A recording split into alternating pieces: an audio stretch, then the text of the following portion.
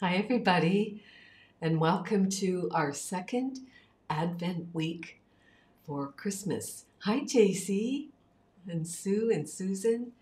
So it's a really wonderful day, isn't it? I mean, I can't believe Christmas is just a few weeks away, and the end of the year is just 3 weeks away. But today we're going to light our candle of peace. Now, I've already got the candle lit from last week, which was our candle of faith and trust. And I hope you all were practicing faith. Faith is huge, especially now in this crazy world. We need to have faith in a power that God's hand is holding us as we go through this breakdown of an old age and give birth to a new age. So we need that faith and trust. But today we're going to light the candle of peace, and God only knows we need peace too. So my question for you this morning is this: how many times do you give your peace away during the day? Think about that. Think about how many times you choose not to be peaceful because your desire is for something other than peace. I know, that's a good one to think about. And we think that, peace is just, we get peace just because we show up. No, peace is a choice. Peace is a choice that I have to make. And if I don't make the choice for peace, then I'm going to follow fear because it's a habit and it's an addiction. So I must choose peace. And do you remember I was telling you that when you know what your desire is, at the end of the day, everything is based on your desire.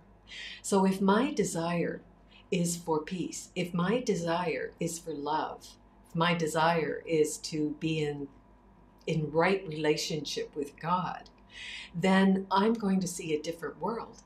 And I'm going to experience different feelings and emotions.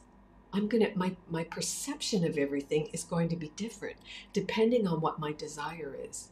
So as we begin our second week of Advent, I want us all as miracle workers to decide that our desire for peace is greater than anything else. Okay? So with that, we're going to go into a quiet moment where we're going to sink down deep into our body and feel the peace of God that passes all understanding just for a few minutes. So if you would like to join with me, and go ahead and close your eyes.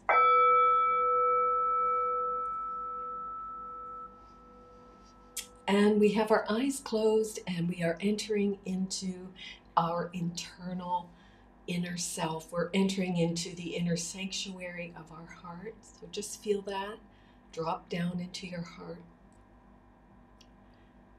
And begin by breathing in love and breathing out everything else. Just let go. Release the past. Your suffering is holding on to attack thoughts, which is the past. And so we're breathing in love and we're breathing out the past. And so here we are at our second Advent week of Christmas. And when we open our eyes in just a few moments, we'll light that beautiful candle, the flame of peace. But we are here today to be reminded that our brother Jesus, the great master who walked on this earth a couple thousand years ago, he came as the Prince of Peace. He came to bring us spiritual peace. And peace begins with a right relationship with God. And when we are in right relationship with God, with the universe, with our source, call it what you want, well, that beautiful, wonderful love, that infinite, eternal, everything God continues to fill us as we continue to focus on His strength and trust Him. Now, I paraphrase that, but that's from Isaiah 26:3. And so we are dropping more deeply into our heart and filling our heart with a deep peace. Can you feel that? Can you get to that place in your heart where you feel, oh, this is really peaceful? to give up attack thoughts, to give up all judgments, and to say, you know, my only desire right here and now is for peace. And we breathe that in, breathing in love, breathing in peace, and breathing out everything else. Attack thoughts, guilt, judgment, we let go, we release the world, we lose the world from all we thought it was. And so in the silence of our own heart, just listen to the words and allow them to soothe your soul. I know that there is but one mind, and that mind is the mind of God, in which I live and move and have my being. And so do all my brothers and sisters live and move and have their being in this one mind. That is a peaceful statement. Can you feel that? We are all one in the mind of God. And then to breathe in this peace and to breathe out every other thought that doesn't match what you just heard. We are all one in the mind of God. And to quietly say to yourself, I know that there is a divine pattern for my life and for all my brothers and sisters, for all of humanity.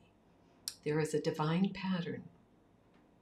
And within this pattern, there is infinite harmony and peace. Just feel that. You are the perfect pattern of God. And within that pattern, there is divine harmony and peace. There is unity, there is cooperation, there is seeking to understand each other, there's kindness, compassion. Can you feel that? Within this divine pattern, harmony and peace, cooperation, kindness and compassion, empathy, cooperation, all things of God are in that divine pattern. Breathing in peace, sinking more deeply into the heart, allowing the beautiful sparkling gems of your soul to come forth. And thinking, I know that the mind of every single person on this planet is one with the mind of God. I know that now. And each of these people, whom are all my brothers and sisters, will in their own unique and beautiful way allow the flow of divine love to come into them, and they will share that love with all their brothers and sisters in their own unique and wonderful way. And that's a beautiful thing that brings peace to all minds. And I myself, being one with the mind of God, will be open to receive and allow this beautiful flow of divine love to saturate every cell of my being with love and grace, and I will share that with you. Breathing in the peace of God, sinking even more deeply into the heart, allowing the sparkling gems of your soul to shine forth.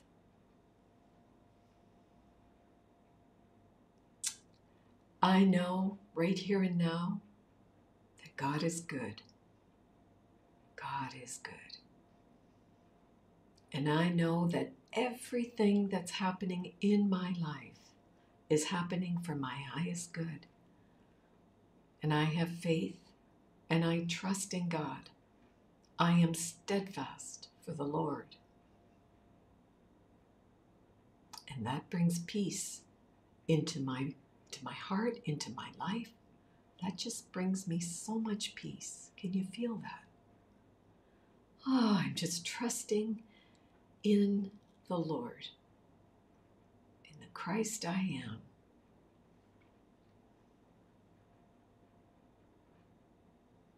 And I am free to share my ideas. I am free to share my spirit with all of you. You are free to share your spirit with me and all your brothers and sisters. For God is good, and we are all good when we are in right relationship with God. We all give forth of the goodness that God is, and that creates more peace on earth. And I know peace begins with me, and all my brothers and sisters are me. So I will be that peace. Salvation of the world depends on me, because everyone is me in the Christ mind. Oh, I can breathe and relax into that. That brings me even more peace.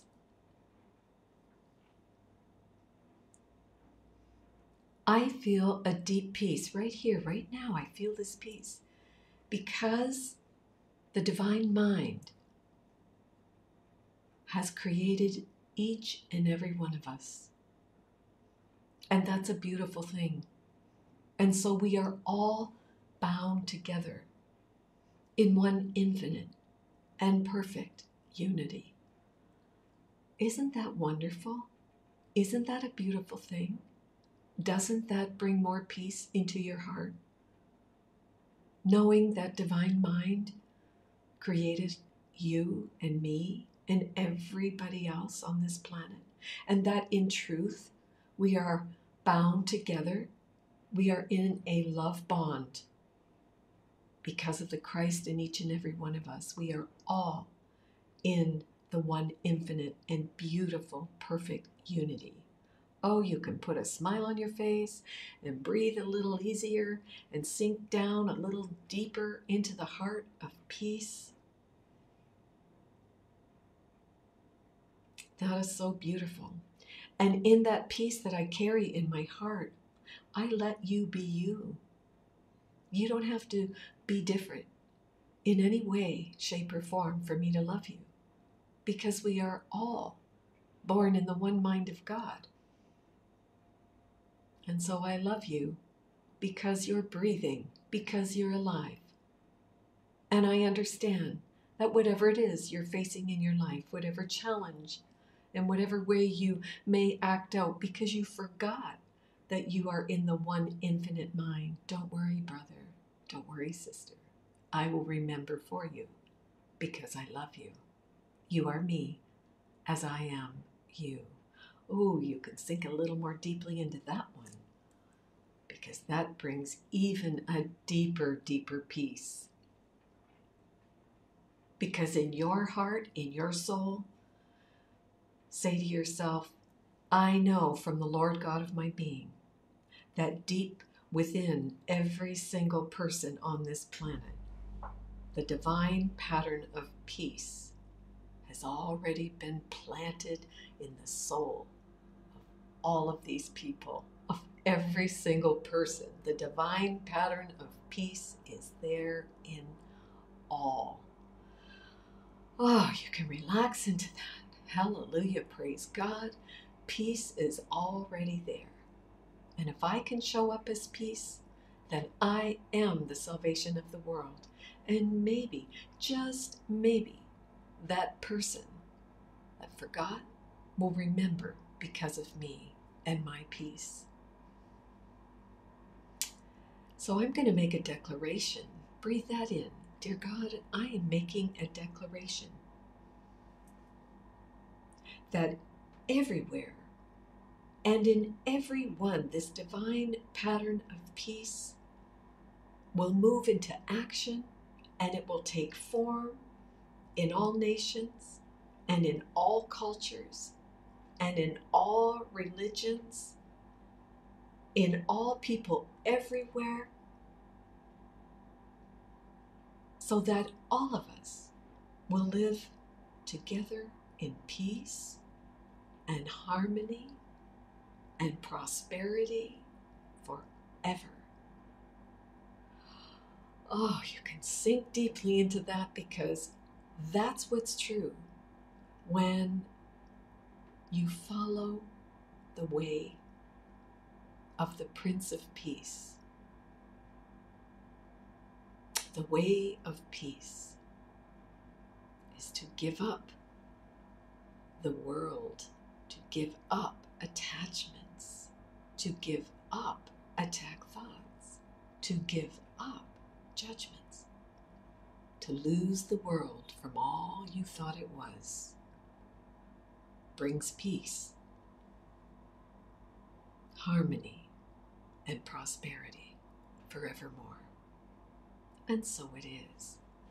Just take a few minutes and bask in truth, and allow that peace to fill every cell, every particle of your being, in preparation for our lighting the second Advent candle of peace. Let's take a few minutes.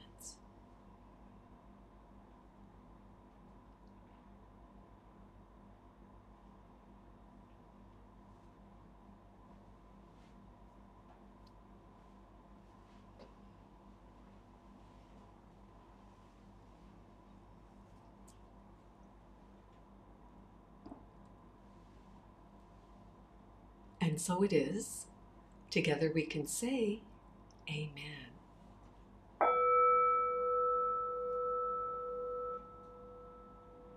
Welcome back.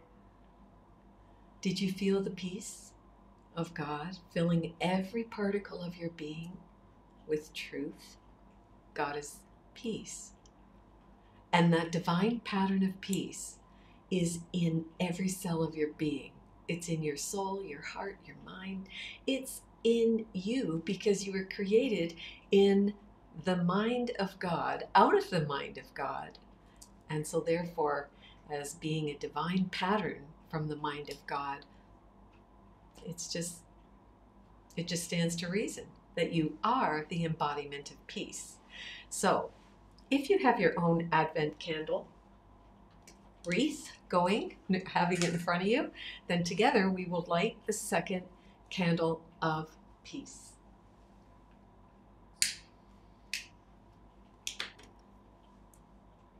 That's so beautiful, that light.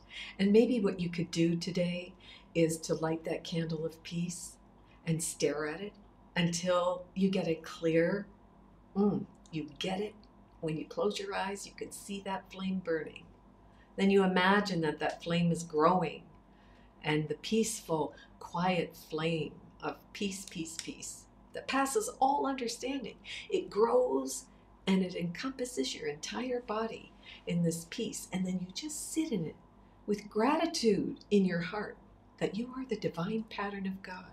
Perfect peace incarnate. That's what you are. That's what I am. And so praise God. There it is, our two candles, faith and peace. Hi, Randy. Good to see you. So, well, we're going to finish our lesson, but before we do that, I just wanted to, hi, Yvette, thank you. Peace be to you and all. Yes, absolutely. I want to remind you that Neptune has stationed direct today, and this is a really auspicious time. I mean, it just coincides with our second Advent candle lighting of peace. Neptune is our spiritual planet, and once he stations direct in Pisces, we have a real opportunity with the frequencies of Neptune to sit in that power and connect with our higher self. Really, it's just such a powerful day. And this is just going to carry on for a while. And if you're an astrology student, I'll keep you posted as to when things will shift. But take advantage of Neptune going direct in Pisces. The other thing I want to mention is our New Year retreat, which is coming up in 3 weeks. It begins on the 30th, and I'm really excited about that. We haven't been together in, 3 years? And so it's going to be so awesome to be with our miracle-minded brothers and sisters for 2.5 days. That'll be so nice. And the other thing is, mark your calendars. I'm going to be sending it out, though, this week, is we will be having a breathwork session on the winter solstice when our sun enters into Capricorn. We're getting a little more practical, a little more grounded, a little bit more serious about saying, hey, this is who I want to be for 2023. And so as we do our breathwork session, we will be under the beautiful frequencies of Archangel Gabriel, the divine messenger that brought a message of good news to Mother Mary at this time of year. So hope you'll join us for that. It will be on Zoom only, but I'll let you know. All right, so let's finish our lesson, and then we'll get into the topic of peace. There's just, I think, two pages left to our lesson. So the lesson is 132. I lose the world from all I thought it was. Well, you know what? The problem was you thought the world was real. And because you think it's real, you're attached to everything in it, and you're just, addicted and having all these issues with all kinds of things because you made this ego, you made the world as an attack on God. And Jesus, the divine messenger of peace, is saying, you know what? You want peace? Lose the world from all you thought it was. It's not really real. I mean, and it doesn't mean you go on and you just be indifferent about your days and say, well, the world's not real, so who cares? No, with that would just be the ego, talking to you, trying to get you to have an attitude of arrogance. And that's not what we're talking about, because everything is about the mind. So I'm going to give up the thoughts, the attack thoughts, and my judgmental thoughts, and my thoughts that keep me attached to an insane belief system that made the world as an attack on God. Okay? So the Master tells us in this lesson, he says, if you are real, the world you see is false. For God's creation is unlike the world in every way. So you could say the world that you made is a world coming from the ego. It's a world of body identification. It is a world of the mistaken identity that you are the self that you think you are, when in fact you are not that at all. Remember, your body is simply a communication device. You are here to show up and have your 5 senses used to glorify God. And so if you're not glorifying God, well, you're just glorifying the ego. That's not a good thing, because that won't bring you peace. All right. So then the Master says, and as it was his thought by which you were created. So I am a thought in the mind of God. And as that, I can never be separate. Oh, that brings me peace.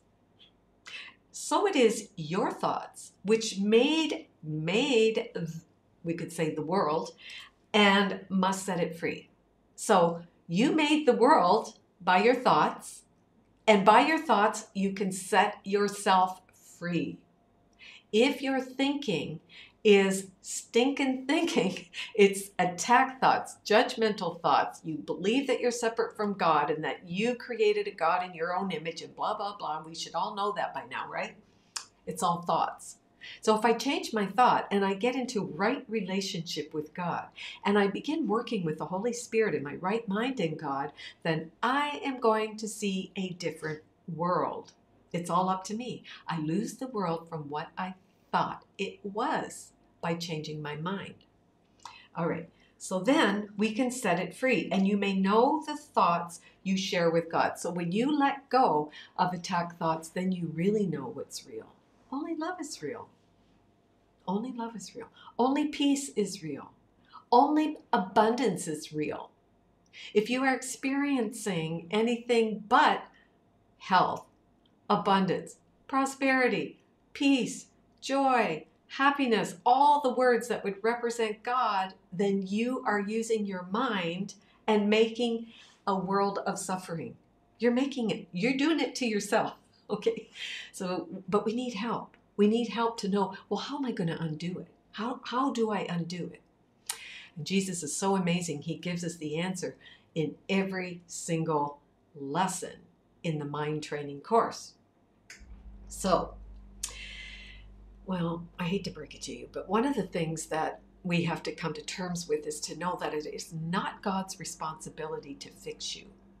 God doesn't even know you're broken. You think you're broken. It's your responsibility. If it's to be, it's up to me. I have to first recognize that I am thinking loveless thoughts, and that is the reason that I am suffering. So it's my responsibility, not God's responsibility, because you were created in the mind of God, so God doesn't know anything else. God is all encompassing love. It does not have an opposite. All right. Oh, the master says, release the world. And there's an exclamation mark after that. It's like, hallelujah, praise God. If you could release the world, you would be at peace. He's not talking about anything external, by the way. Not like release your car, release your house, release your bank account. None of that. He's not talking about external things. He's talking about the thoughts you think outside of love. Release those thoughts. Those are unreal thoughts. They are insane thoughts. Those thoughts that you think are the reason why you're sick, the reason why you're sad, the reason why you're depressed, the reason why you're broke. Okay? Release the world. Release the thoughts. Because the external world is nothing but a mirror of everything you hold in consciousness. You know, our chakras are like little receivers of everything you're taking in. And they hold from, you could say, lifetimes, everything that you've ever done. And so the world you see, as we know by now, is simply a reflection of every single thing you hold in consciousness that you may not be aware of. So, the master then says, your real creations wait for this release to give you fatherhood. So, not of illusions, but as God in truth. The Father in you is the Christ. And you cannot know that as long as you are entertaining these attack thoughts. When you're entertaining, you know, you get this momentum going, right? You're having a bad day. And instead of stopping and going, I'm doing this to myself by how I think. Like, try that. Because this is the week where we want to practice peace. And if you're not peaceful in any situation over the next week, stop and ask yourself, what am I thinking that the Christ in me would not be thinking? The thoughts that I'm thinking right here and now are the reason that I'm feeling the way I'm feeling, because my desire is for something other than God. Remember, everything starts with desire. If I desire peace, I'm going to have it, right? So the master says your real creations, only love is real. Those are real creations. So your real creations wait for this release to give you fatherhood. Only love creates. The ego makes up stuff. Hi, Su Yin. The ego makes up stuff. The story you're telling is made by the ego. We all have a story. It's a victim story. It's a story of they did. And it's a story of, oh my God, we all have these stories. You made the story up. But your real creations, which are coming from love, they're eternal and infinite. They wait for this release to give you fatherhood. So you are coming from a different place, not of illusions, but as God in truth. God shares his fatherhood with you, who are his son, for he makes no distinctions in what is himself and what is still himself. So we'll get to this other part because there's probably a question going on, but the answer's coming in the next paragraph. Okay, so from the text, chapter 8, I found this really good paragraph. And it says, the will of the Father and of the Son are one. The will of the Father, God's will for you is health. So, the will for the Father, the will of the Father, which is health, peace, joy, happiness, all things that bring peace, and of the Son are the same by their extension. So like the sunbeam to the sun, what God thinks is what you think in truth, because there's only one mind. And you are the perfect pattern in the one mind of God. Their extension is the result of their oneness. I and my Father are one. The extension is the result of their oneness, holding their unity together by extending their joint will. That is so beautiful. So what does that mean? When I know that I'm one with God and I'm coming from a different place. I'm in my right mind in God. I have a right relationship with God. And so I'm extending love. I'm extending truth. I'm being everything that God would have me be. And so we recognize each other. I recognize love, and love recognizes me. If I'm not doing that, then I'm in attack mode.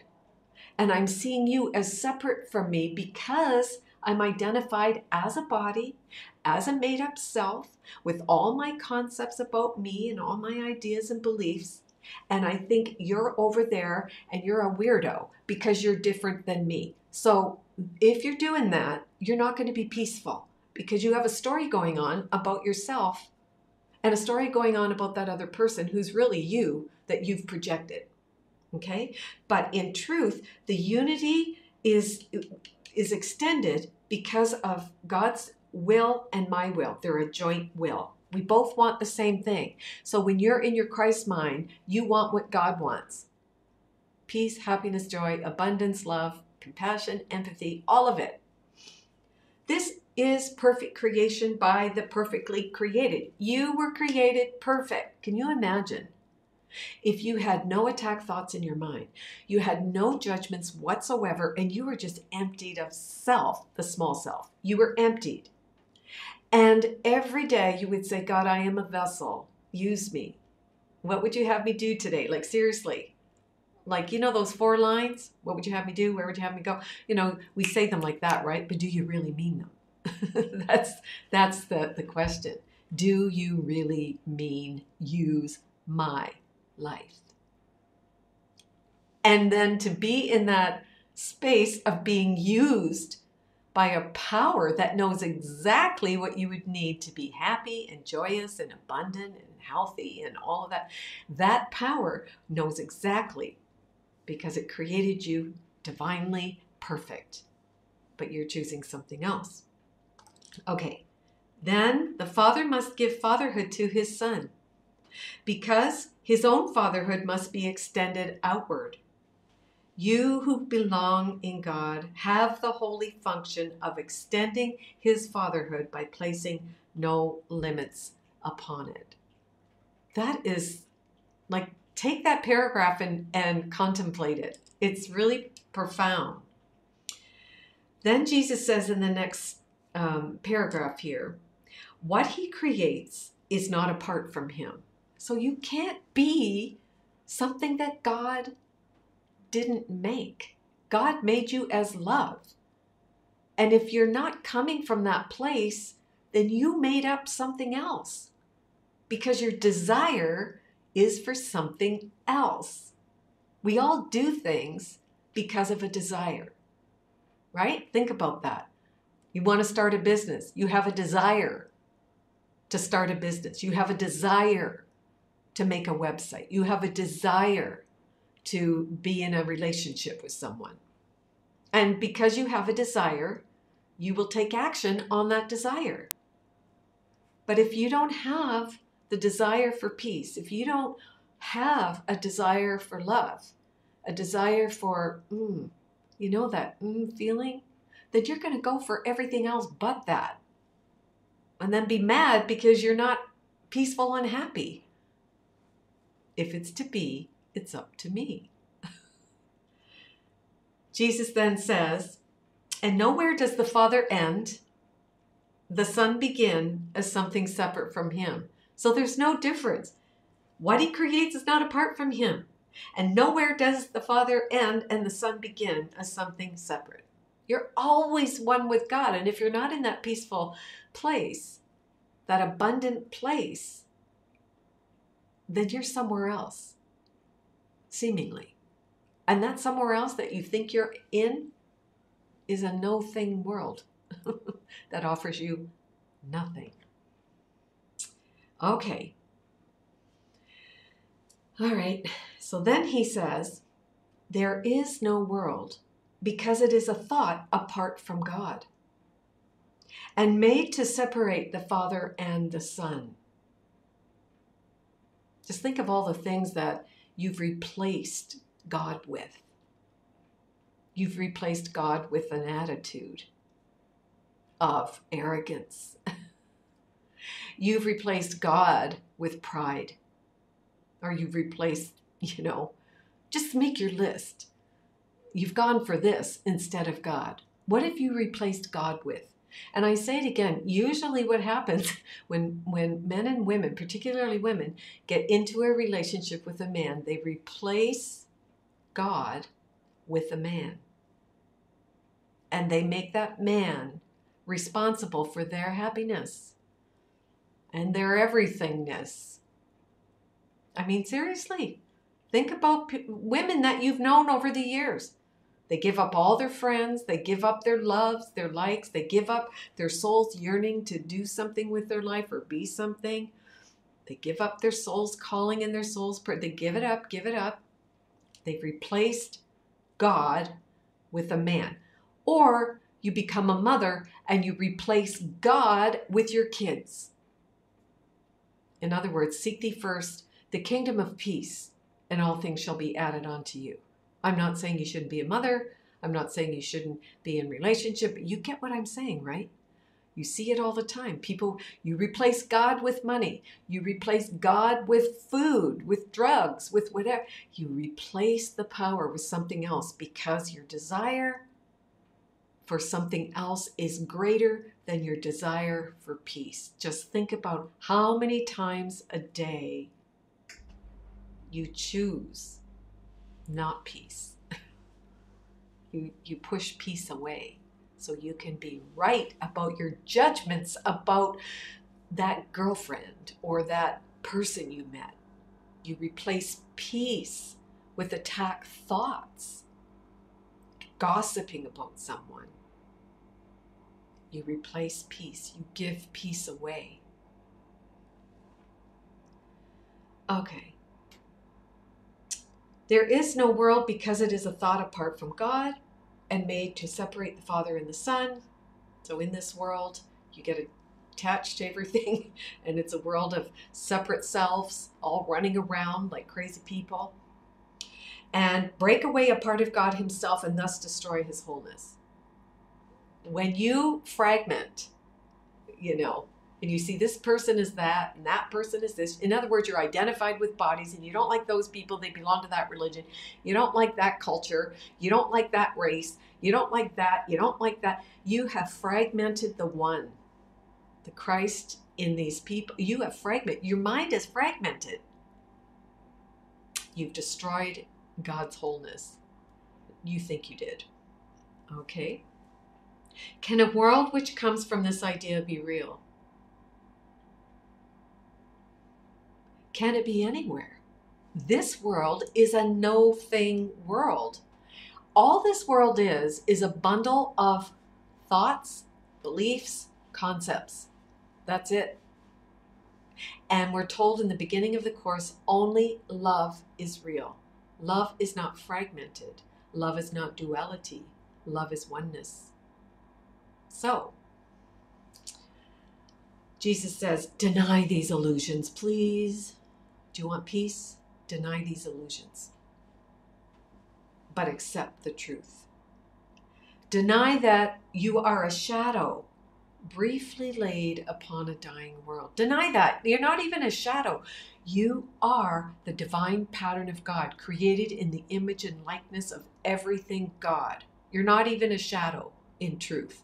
What keeps you being that shadow is the belief that you are a body, that you are an ego, that this world is real, and you fight in this world and you try to make this world, you mold it into something you think will make you happier. And no, it's a dying world.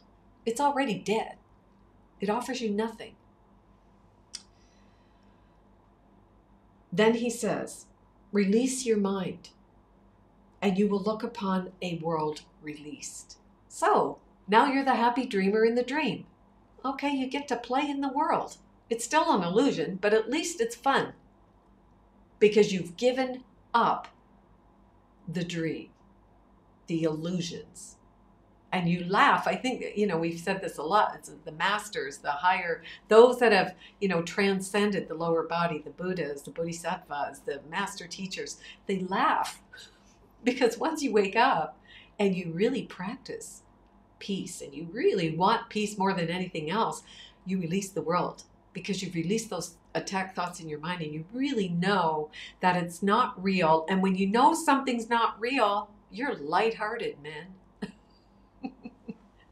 And you're free to express and to be of good cheer and to be compassionate and helpful and kind. It doesn't mean that when you wake up and release the world, you're like, okay, well, goodbye, big bad world and all the people in it, and take the path of indifference. In fact, it's the opposite. You can go to weddings. I went to a wedding last night. It was so wonderful. Wasn't it nice? We got all dressed up. It was so nice.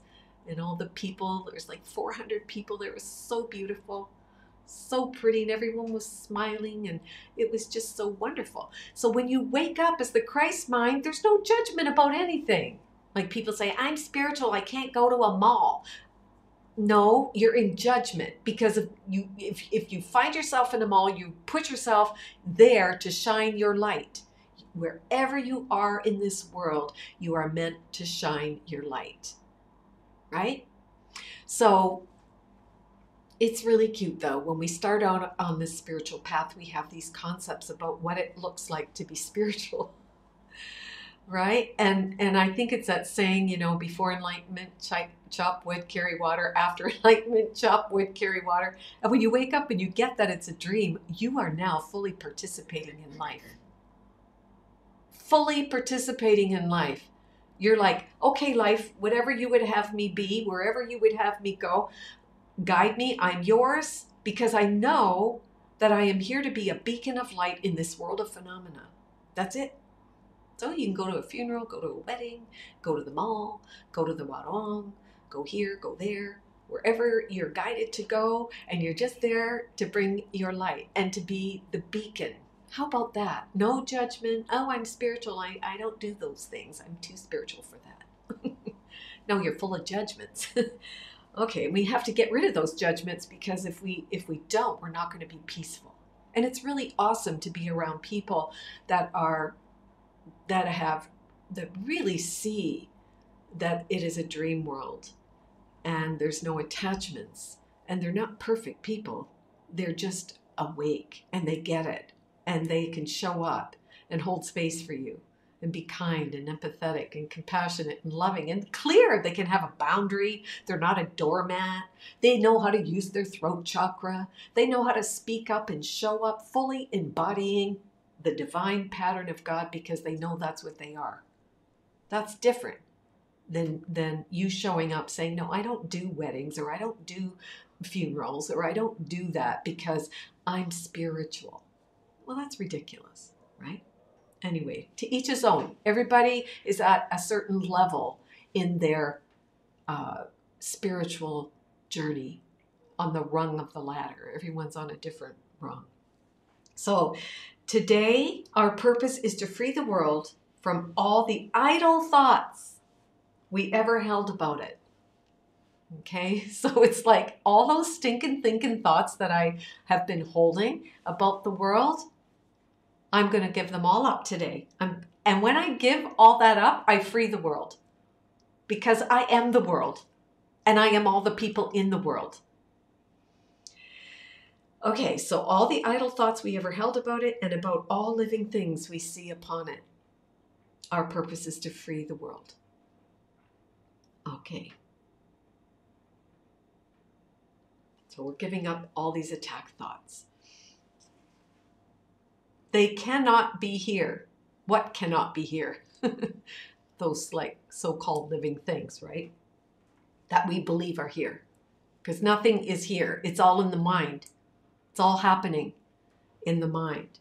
No more can we be here, for we are in the home our Father set for us along with them. All of us are divine patterns in the one mind. All of us. God's Son is one. And we who are as He created us would lose the world this day from every one of our illusions, that we may be free and peaceful.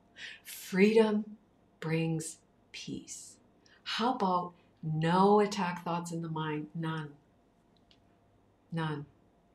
Just peace. Wow. Okay. Begin the 15-minute periods in which we practice twice today with this. I, who remain as God created me, would lose the world from all I thought it was. For I am real. I am. I am that I am is real because the world is not. The world was made by the attack thoughts in my mind as an attack on God. For I am real because the world is not, and I would know my own reality. So when I lose the world from all I thought it was by giving up attack thoughts, I forgive the dream, I let go of all these judgments, I'm going to know my own reality. What is my own reality? I've never left the mind of God. That'll bring peace. Okay. Then merely rest. Alert, but with no strain. And let your mind in quietness be changed. Oh, I want my mind changed. So I'm going to release the world from all I thought it was. All these attack thoughts and all these nonsense thoughts. I'm just going to watch them come and go like passing clouds in the sky. And in that quietness, I'm going to be changed. And the world will be freed along with me. Oh, that's wonderful. Jesus says in chapter 2, the body is merely part of your experience in the physical world. Just part of your experience in the physical world. Its abilities can be, and frequently are, over-evaluated. That body attachment, getting all wrapped up. You get something wrong with your body, you focus and focus and focus and focus on the problem in the body, right? And then the Master said, however, it is impossible to deny its existence in the world. So he's telling us, yeah, the body is part of your experience, but don't be so overly focused on it by, reevaluating everything that's going on in your body. He said, don't deny its existence in the world. He said, those who do so are engaging in a particularly unworthy form of denial. You're deciding that this is real, this madness is real, and God is not. You are denying what's true. The body is a moving vehicle by which the Spirit of God lives, moves, and has its being within. And if it has a problem at 2 o'clock today, well, okay, I'll put a Band-Aid on it, but I will continue to focus on the Spirit of God that lives and moves and has its being in me as I do my daily exercises to maintain a strong body temple with the focus on the Spirit of God lives, moves, and has its being in me. And the purpose of my body temple is to communicate love, to see the beauty in the world of phenomena, to see the sweetness when a baby comes out of the womb and the mother holds it, to hear the birds in the early morning and praise God because birds are chirping and waking you up. And Susan, that picture, I just saw it this morning, that little bird, that was so cute, sewing its little home together. That was such a precious thing. I appreciate it. That was really cute. I loved looking at that. My words then, I'm going to speak truth and give someone a comforting word.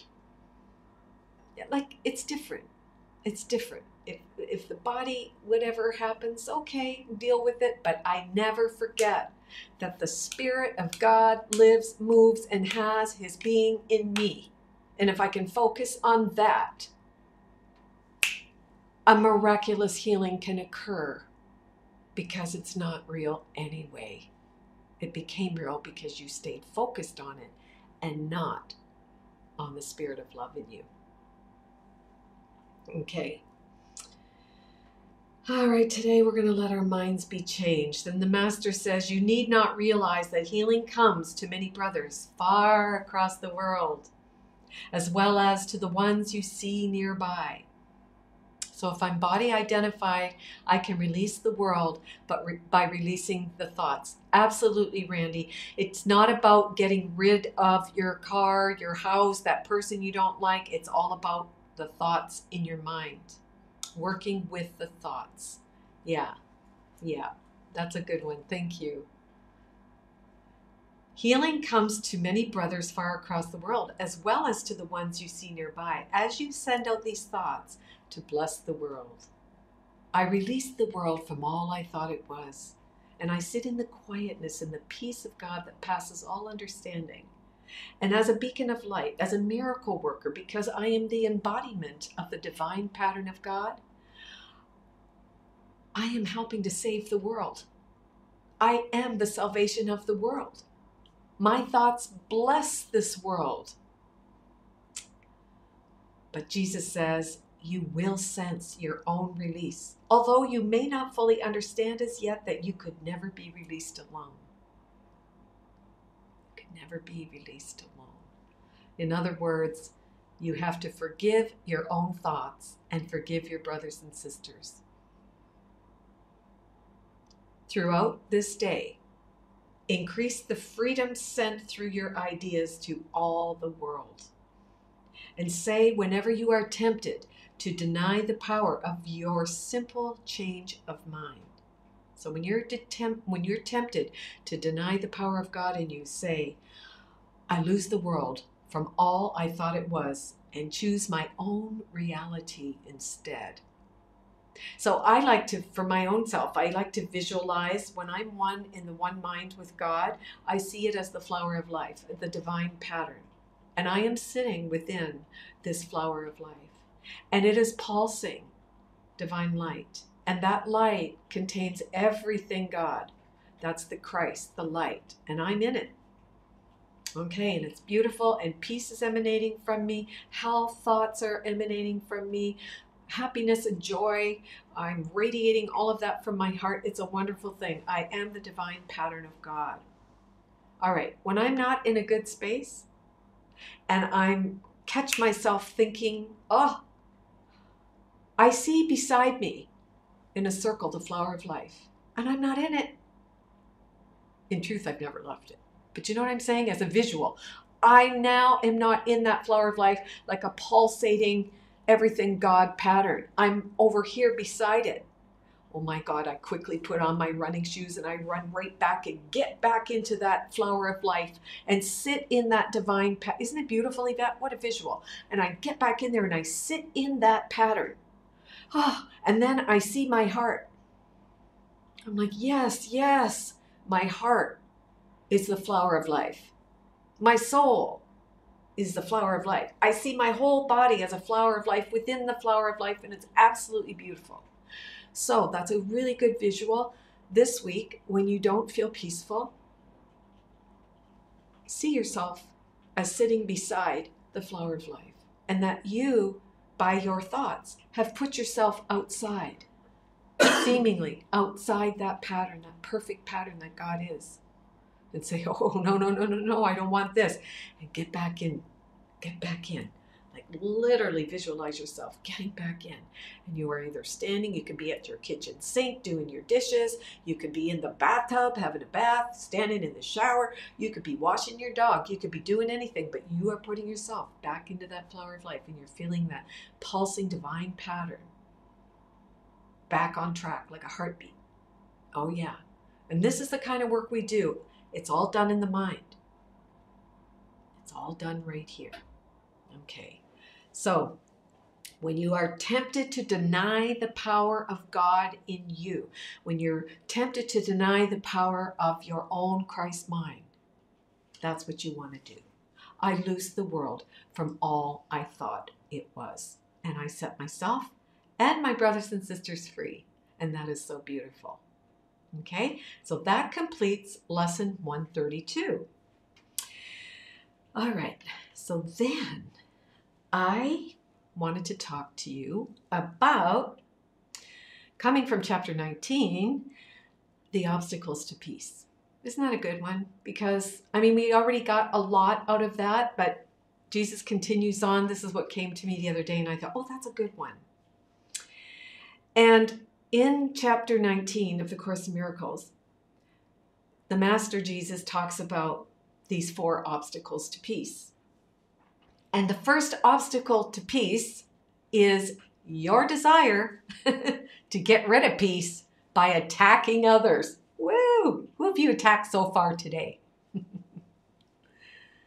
Who have you attacked so far today? What you've actually done is say, I have another desire. I have a different desire, and my desire is to get rid of peace. I don't like peace. It's so unconscious.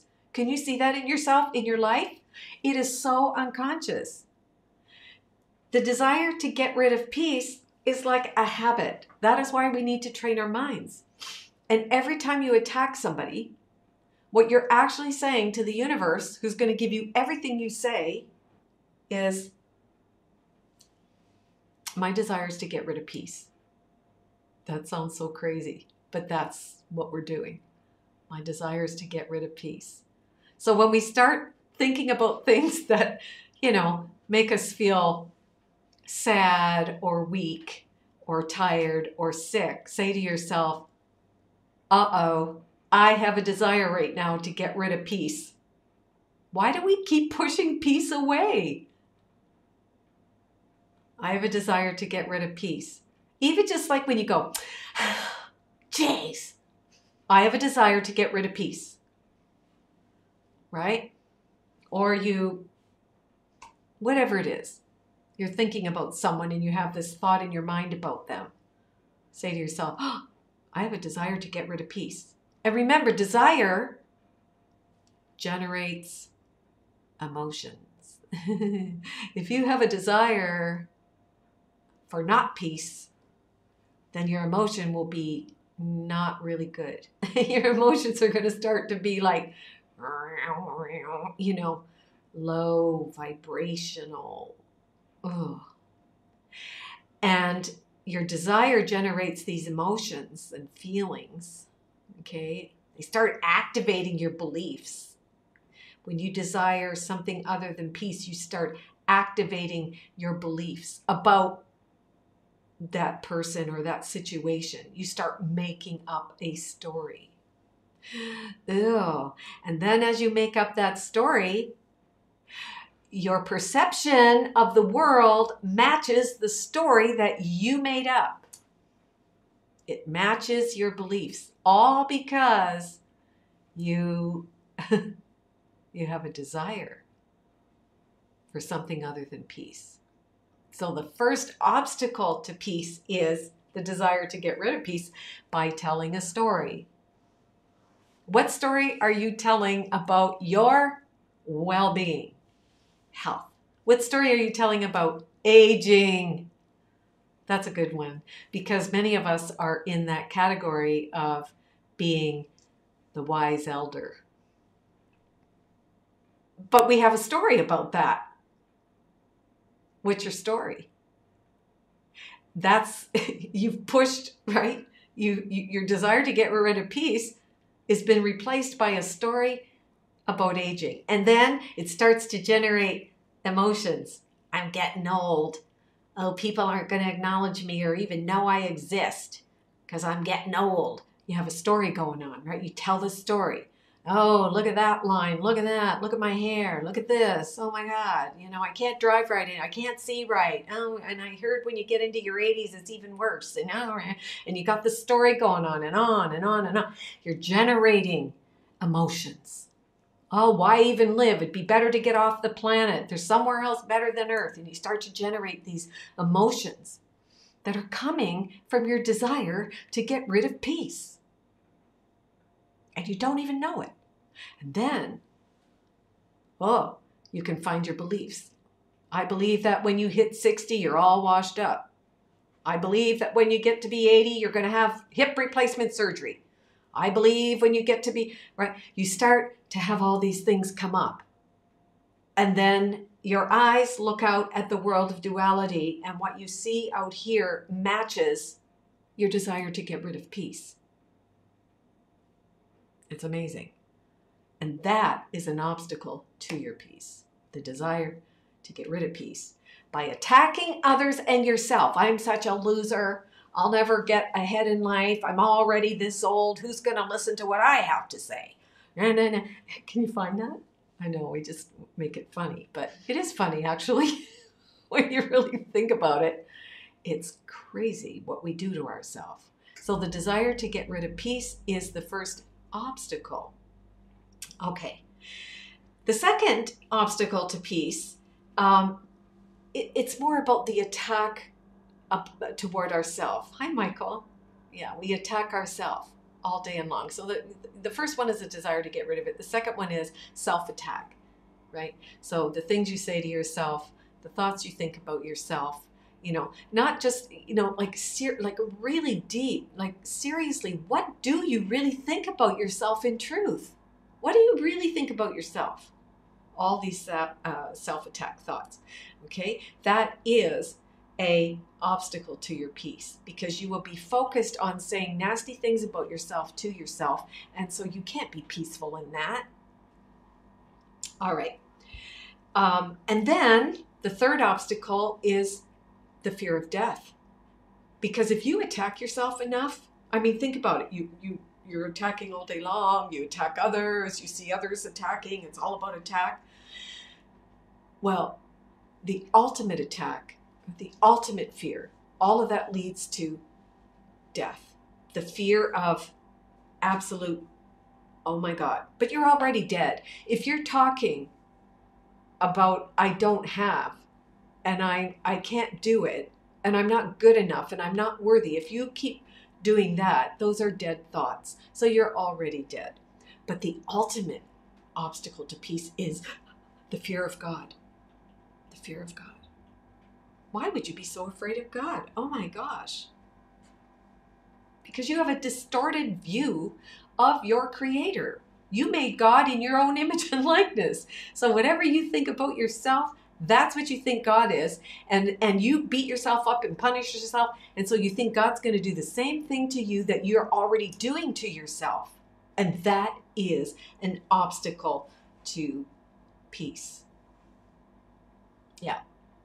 And you know, when you identify with the body and the ego, you are now a concept.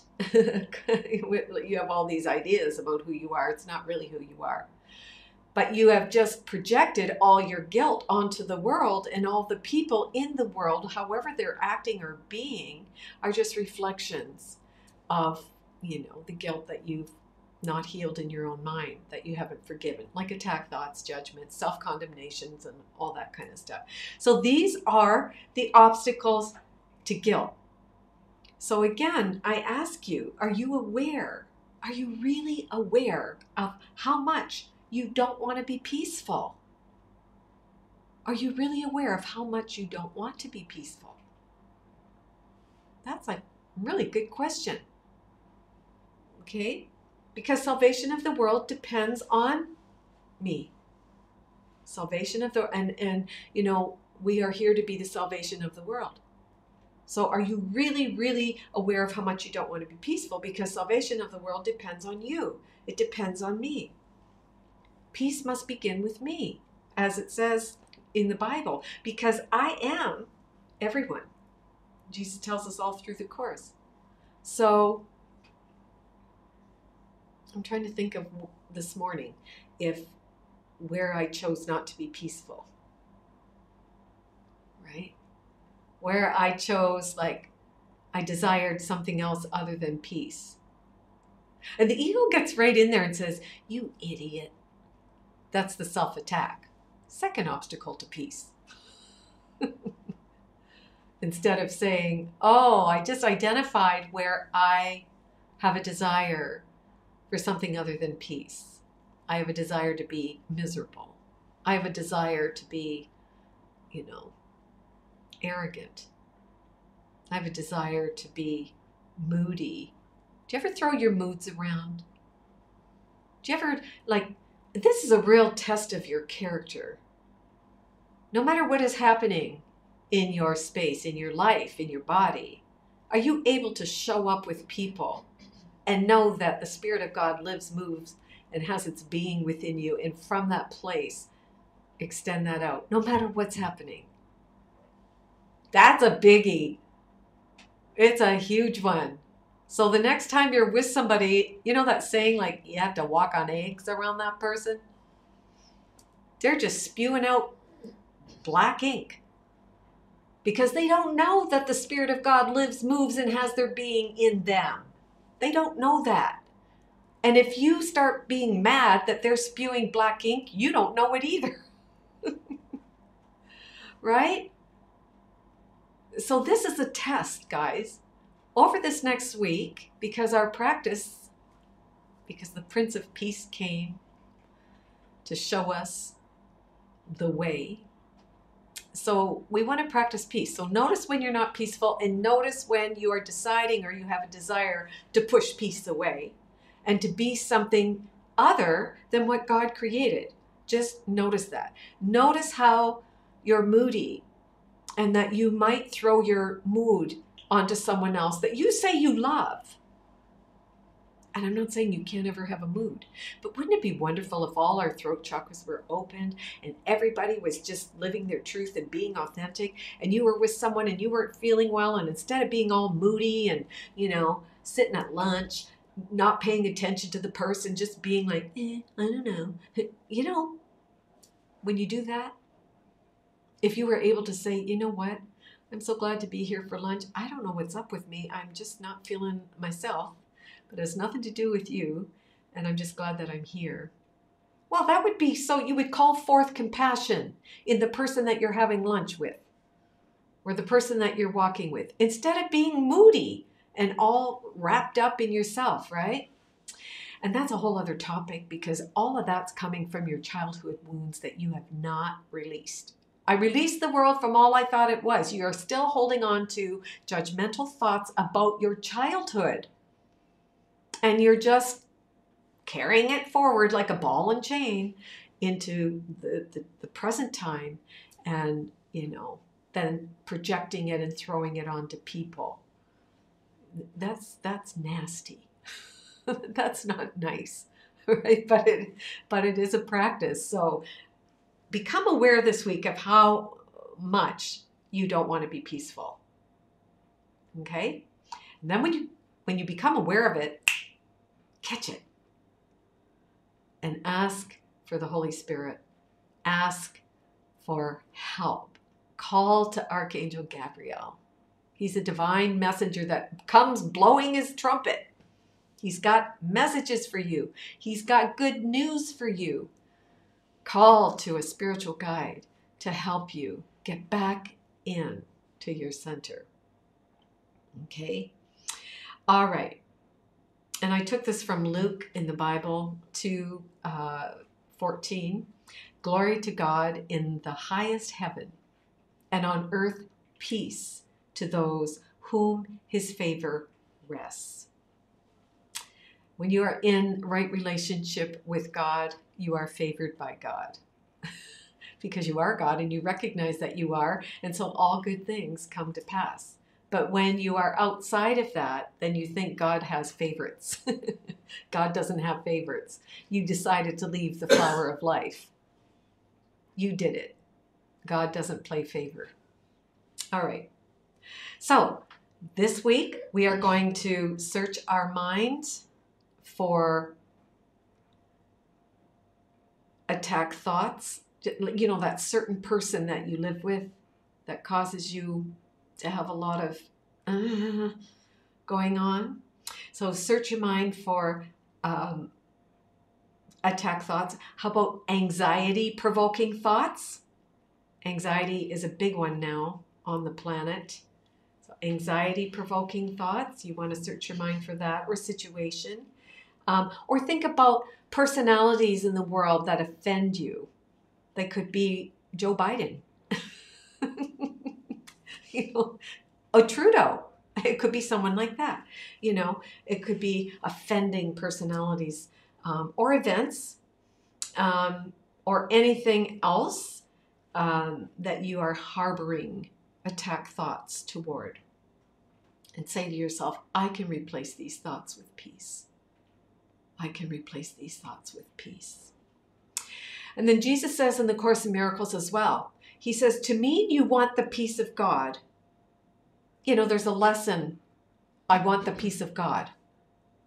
And he says, to say those words is not a big deal, but to mean those words is everything. I mean, really. Above all else, I want the peace of God. Do you really mean it? So he says, I want the peace of God. And these words, to say this, means that when you when you say these words with sincerity in your heart, then you're willing to give up everything else. You're willing to get back into alignment. To want the peace of God above all else will bring you exactly what you're saying you want. Peace. Okay? You'll be healed. When you say that, you will be healed. All right.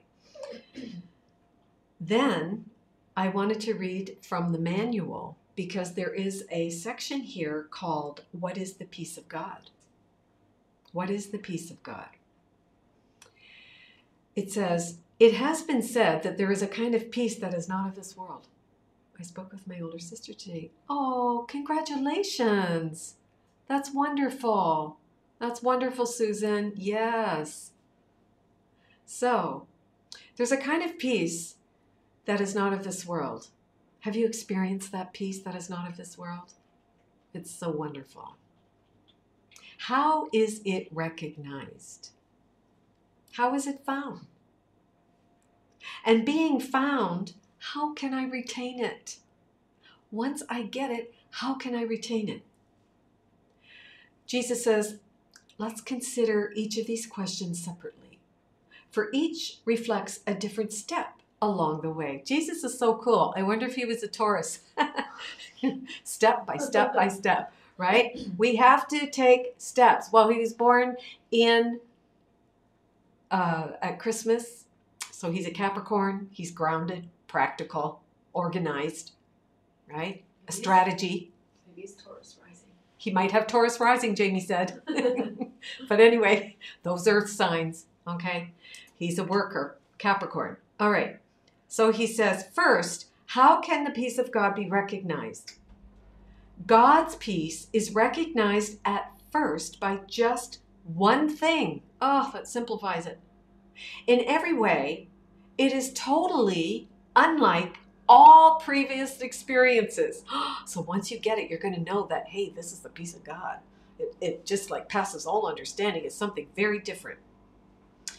It calls to mind nothing that went before. And it brings with it no past associations. That sounds like the holy instant to me. It sounds like the atonement. It is a new thing entirely. There is a contrast, yes, between this thing and all the past. So there is contrast.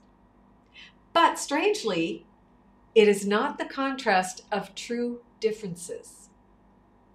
The past just slips away, and in its place is everlasting quiet.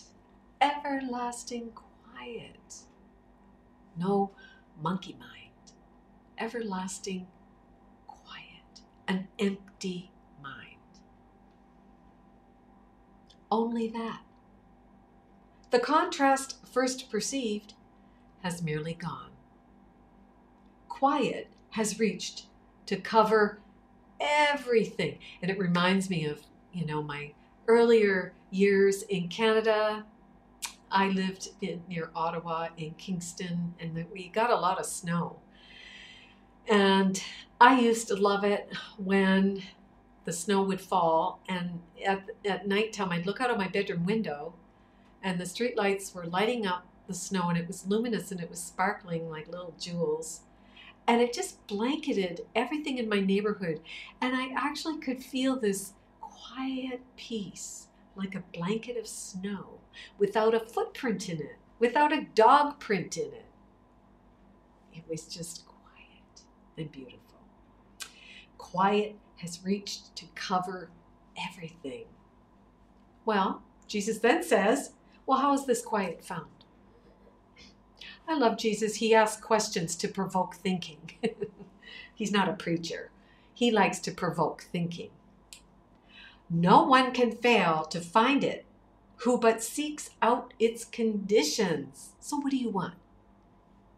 If I want peace, okay, I have to seek out its conditions. And Jesus says, well, here's one. God's peace can never come where anger is. You can't be peaceful and angry at the same time. For anger must deny that peace exists. So when you get all angry and you're you've pushed peace away. You've decided you have a desire for anger instead of a desire for peace.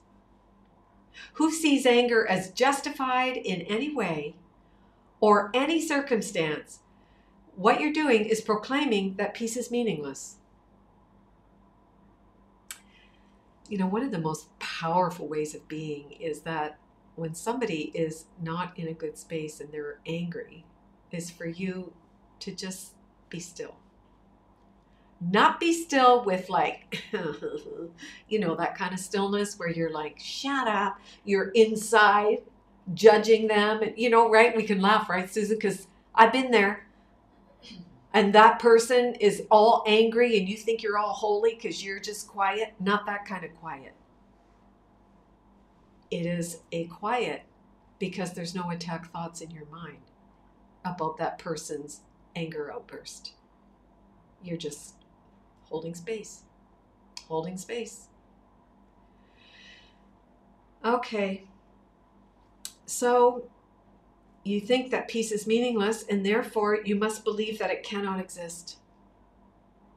Angry people, constant anger, what you're saying is peace doesn't exist. And I don't want peace. I'm going to push it away. I want something else. I want to be right. I want to be right. I want to win this argument. I am right and you are wrong. The ego's world is the world of right and wrong, winners, losers. It's duality.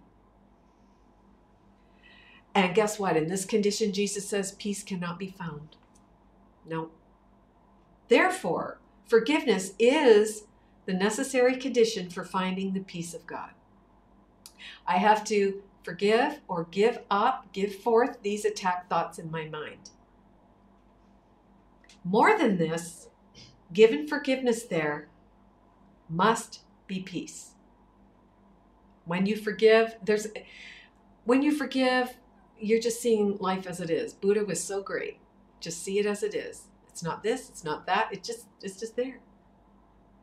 And it's neutral. I'm giving it meaning. Because I have a desire for anger, I'm generating feelings of attack.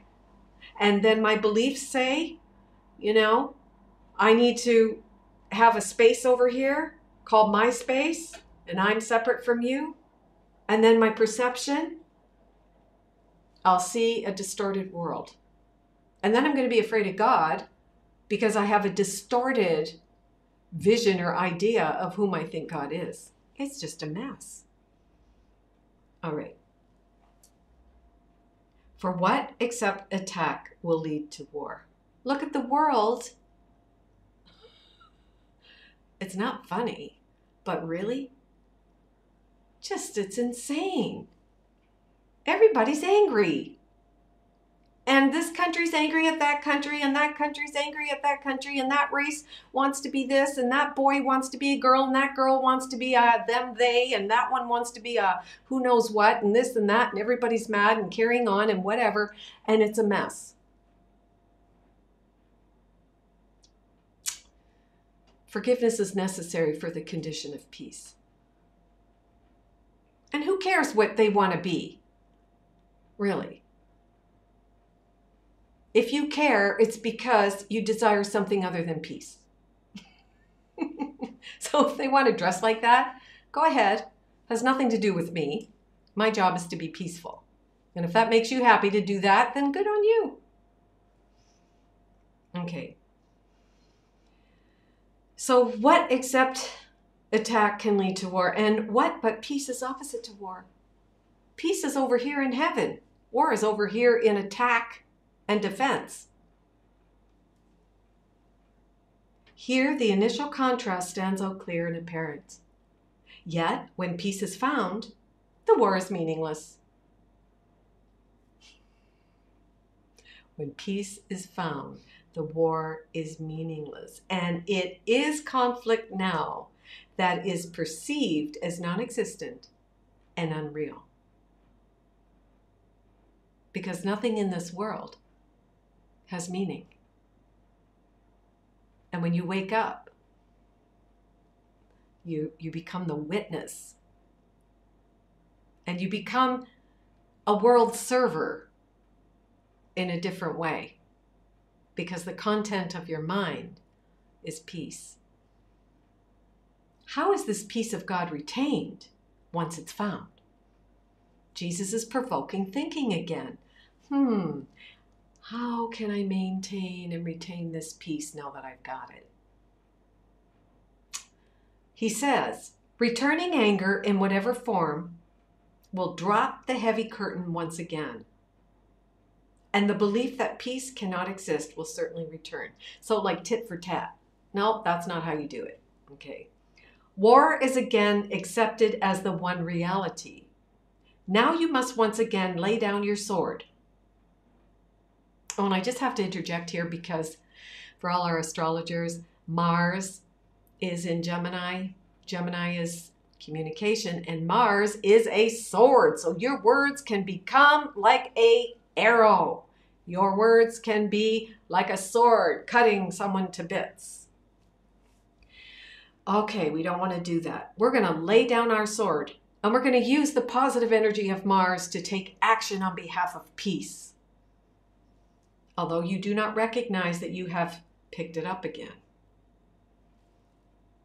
So, we keep remembering and forgetting and remembering and forgetting until we remember all the time. But Jesus says, but you will learn as you remember even faintly now what happiness was yours without it. That you must have taken it again as your defense. Every time you pick up that sword, every time you choose anger over peace, the contrast will get so strong that you're going to say, forget it. I'm not going there. I just want peace. Stop for a moment now and think of this. Okay, you ready? Is conflict what you want? Or is God's peace the better choice? Which gives you more? A tranquil mind is not a little gift. Would you not rather live than choose to die? Let's look at these questions again and answer them to yourself. Like really, really, really. Think of a situation though, because you can just answer this question but you have something going on in your life. Maybe you have a conflict with a brother or sister, a person on the planet. There's something, a situation, a circumstance. So call to mind something that's going on in your life that you're like, oh my God, you have no peace. All right? And then Jesus asked the question, is conflict what you want in this situation with this person? Or is God's peace the better choice?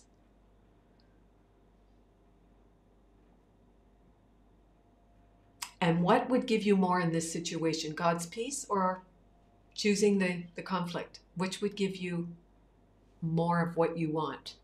Like, really? He says, a tranquil mind is not a little gift. Because would you rather not choose to live? Wouldn't you rather live than choose to die? Because when you join with another in an attack, you are choosing death, and that's why you're afraid of death.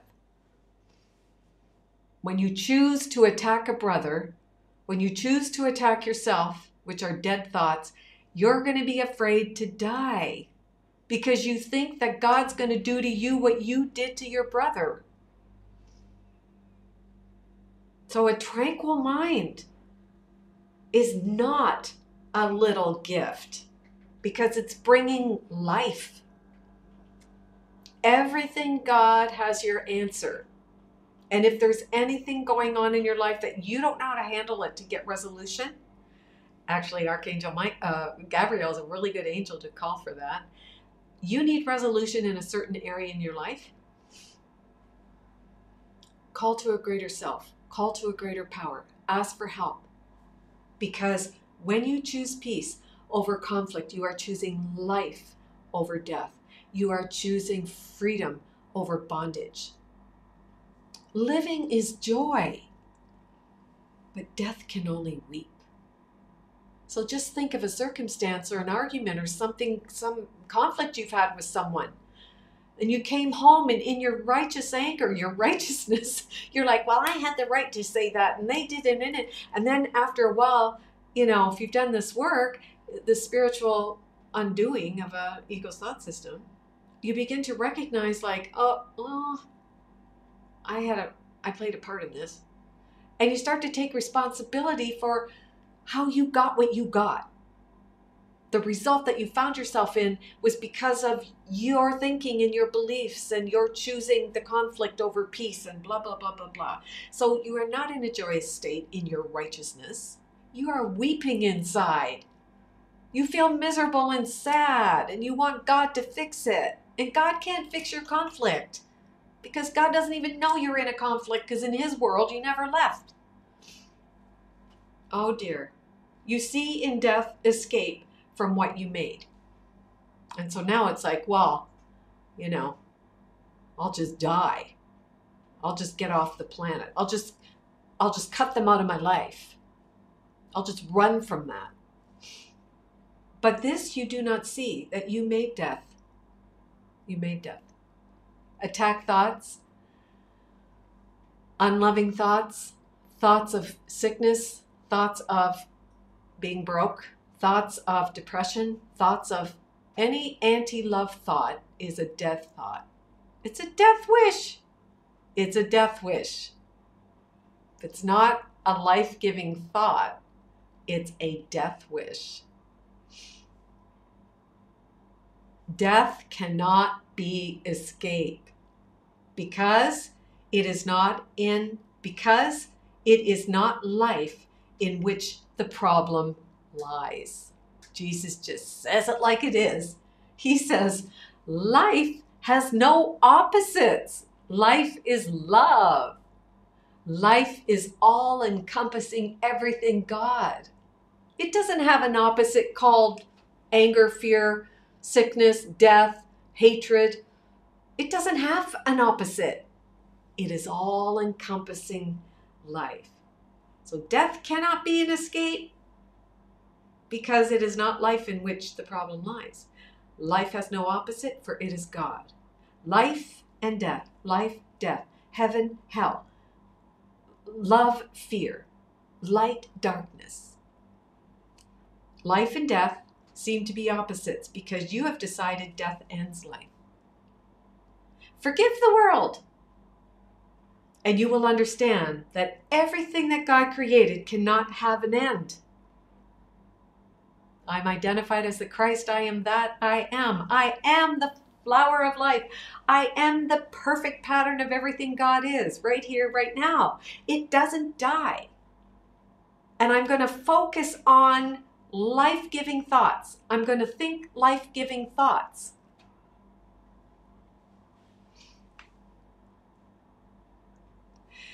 Forgive the world, and you will understand that everything that God created cannot have an end. And nothing he did not create is real. God did not create your sickness, so it's not real. God did not create your financial problem, so it's not real. God did not create the nasty situation that you find yourself in, because it's not real. It's not real. Therefore, it's not real. You made it. You made sickness as a defense against everything life. Sickness is a death urge. Life is the desire to serve God, to serve more life, and to give more life, and more life, and more life.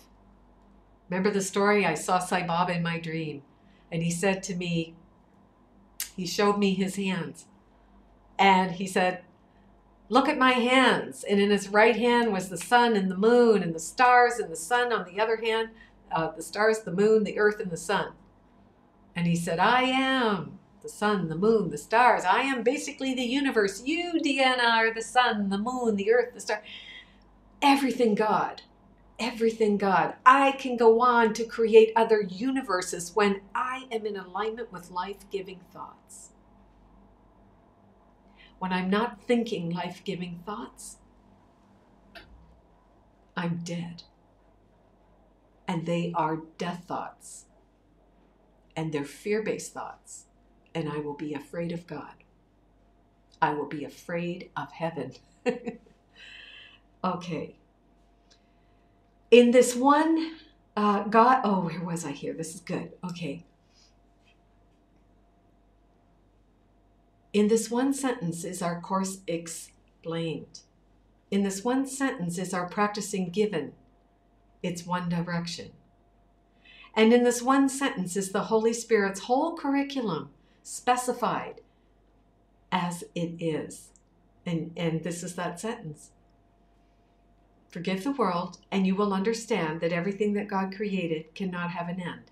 And nothing he did not create is real. That's the whole course in a nutshell. So Jesus says in the final paragraph, so what is the peace of God? No more than this. The simple understanding that his will is holy without opposite. Oh, it's all-encompassing health, all-encompassing prosperity, all-encompassing abundance and joy and peace and everything. It has absolutely no opposites. There is no thought that contradicts his will, yet can be true. You might have a thought that says, oh yeah, God, well look at me. I have polio. Oh yeah, God, well look at me. I have a cold. I have COVID. And I went and got tested. It says I have COVID. You're looking to make God wrong and you right. There's no thoughts that contradict his will. God didn't create COVID, so it's not real. I know. Yeah. God creates things that are eternal and infinite. Can you imagine if COVID was infinite? No, it's in your mind. And then you become the embodiment of COVID because your desire is for something other than health. But if you have the experience of COVID, it's not to make God wrong and go, see, God, you're wrong. I have COVID. No, it's to say, oh, I wonder where I started thinking attack thoughts. I wonder where I started thinking loveless thoughts. That I would then take a bite of this cake called the ego's cake. And in that bite I bit off, it contained COVID or diabetes or the flu or whatever it is you're experiencing. the contrast between his will and yours, but seem to be reality. So you think that your will is something separate from God. No, God created you, remember? You are an extension of God. You are the perfect pattern of God created in the one mind. And you made up something else that contradicts truth.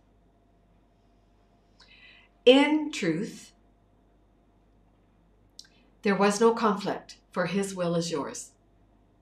And that's why we say, I will there be health. Not, I hope I'm better tomorrow. I will there be prosperity and abundance for one and all. I will there be. It's in present time because you are created as the perfect pattern of everything health, as everything grace, as everything abundance and prosperity. You are not created for it next week. You are created for it now. I will there be health. Got it? It's amazing. Not, oh, I'm going to take this COVID medicine and hopefully it helps me to heal next week. I think my friend had COVID for 9 days. Well, maybe mine will be gone before 9 days. Like, no, I will there be health. I will there be. I will. Because God's will and my will are one. He doesn't seek to keep it to himself or for himself. Why would you seek to keep your tiny, frail imaginings apart from him? The will of God is one, and all there is. My will and God's will are one. I am this beautiful flower of life within the flower of life, and we are pulsing health. We are pulsing abundance. We are pulsing prosperity. We are pulsing everything good for the greater good. We are pulsating everything love light. And if I'm not doing that, I made something else up. This is your heritage. This is your heritage. To be the pattern, the divine pattern of the one mind. That is your heritage. The universe beyond the sun and the stars and all the thoughts of which you can conceive belongs to you. God's peace is the condition for his will. Ooh. Attain his peace and you remember him. So whenever I'm facing a challenge, if I have an illness, if I have a financial crisis, if I have some kind of whatever it is, instead of being reactive, I'm going to sink deeply into my heart and feel the peace of God that passes all understanding. I'm going to do that first. Because once I attain his peace, if I can conceive, that's like Mother Mary being pregnant. Archangel Gabriel came at the Annunciation and said, yoo-hoo, I come bearing good news of good cheer. You are going to conceive of the Prince of Peace. Jesus says, this is your heritage. The universe beyond the sun and the stars. God's peace is the condition to his will, and all the thoughts of which you can conceive, hold thoughts of, I am that now. Conceive of truth now. Be pregnant and full of truth now, so that you can birth peace in the world. It's just so beautiful. Attain his peace and you remember him. And now you are a true miracle worker, a beacon of love light, a divine emanation of everything that God is, a perfect flower of life, divine pattern within a greater pattern, never separate from that, here to show up as a beacon of light. How wonderful is that? Make that your Christmas gift to the entire world. And the entire world will benefit so much because you are choosing to hold peace. It's wonderful. So be pregnant with peace. How about that? Yeah, that's wonderful. I just uncovered attack thoughts, situation that was taking me. Oh, yes, yes. Don't you love that when it really hits home and we can really use the lessons because we are facing a particular something going down in our life? Thank you, Sue, for sharing. Yeah, that's beautiful. So, well, that concludes our second Advent candle of peace. So now we are practicing, we have faith in God and trust in the divine. And now we're saying, I want the peace of God above all else, and I'm willing to see where I'm pushing peace away. And that's what I'm going to go for this week. And so I will see you next Sunday for the lighting of our third Advent candle. And that's going to be awesome. So I wish you all a wonderful week ahead. Don't forget, get into alignment. Neptune's gone direct. We can be all channeling our higher self. So go for that. And just know that I love you so much. Appreciate you. Appreciate all the donations. I really do. It helps keep our channel going and all the things going that we need to do. By the way, Jamie's camera this morning shot out a spark. It was divine. It was divine light. Came shooting out of the camera. It did something to the battery, but she came to the rescue with her brilliant technological mind and hooked us up through her phone. So anyway, we're going to go and buy a new battery. So stay in the light and be in peace. Thank you, Yvette. Thank you so much. Million hugs and kisses. Thank you, Randy. Yeah, you too. And I'll see you all in a week. Love you. Bye.